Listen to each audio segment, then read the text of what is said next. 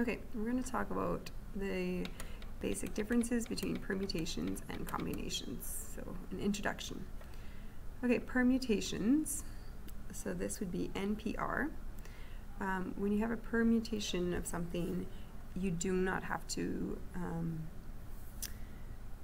you have to worry about the order, okay, the arrangement possibilities. So some examples of permutations would be the locker combinations, because you have three numbers, but the order of those numbers matters, or seating arrangements.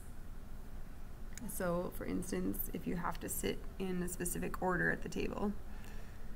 Combinations, now order does not matter. So for instance, a lotto, where you have to just pick 6 numbers, you have to have the right 6 numbers, but it doesn't matter which order you pick them in. Or a committee, if you just need a committee of 3 people and it doesn't matter who the order of those people. Or a poker hand, you just need the 5 cards and it doesn't matter what order they appear in. Okay, so let's look at an example. Okay, let's say that there's 5 books and you're going to come home with 2.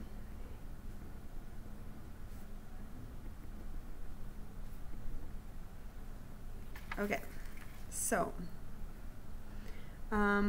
combination would be 5, choose 2.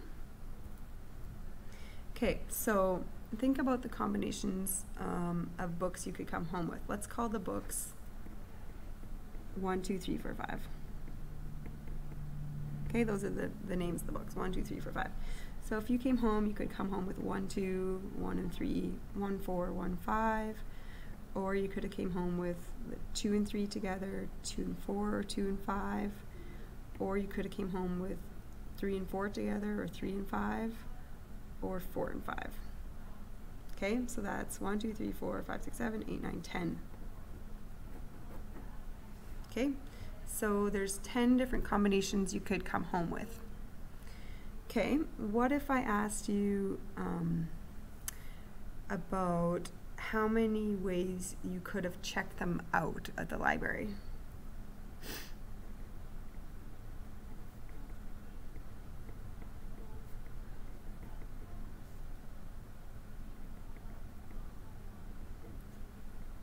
So think about the order of them going across and getting beeped, scanned. So how could they possibly been scanned out? So here you could have gone with 1, 2, and then 1, 3, 1, 4, 1, 5, right? And then you could have done 2, 1, 2, 3, 2, 4, 2, 5. You could have picked 3 first, and then 1, 3, 2, 3, 4, 3, 5. Or you could have picked 4, 1, 4, 2, 4, 3, 4, 5. Or you could have gone with 5, 1, 5, 2, 5, 3, 5, 4. Okay, so here there's 20 ways you could have scanned them at the checkout. Okay, so as you can see, when order doesn't matter versus order mattering, then you are eliminating like the combination of 1, 2 and 2, 1. Okay, because in the combination you're still coming home with 1 and 2, 2 and 1, you're still coming home with the same, right? So that's eliminating that part of the overlap.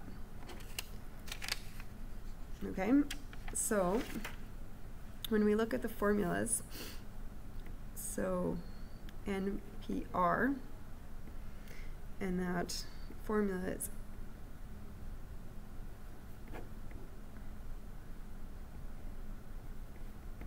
okay, so when we do that, we get 5 factorial over 5 minus 2 factorial,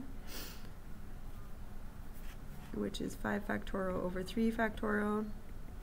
So 5 times 4 times 3 times 2 times 1 over 3 times 2 times 1. And those cancel and you get 20. When we looked at the formula for and choose R, you get n factorial over n minus r factorial times r factorial, okay, because you need to cancel out the repeats, okay? So that's where that's coming from in the formula. So we have 5 factorial over 3 factorial, 2 factorial. So 5 times 4 times 3 times 2 times 1 over 3 times 2 times 1 times 2 times 1. So we get 20 over 2, which is 10.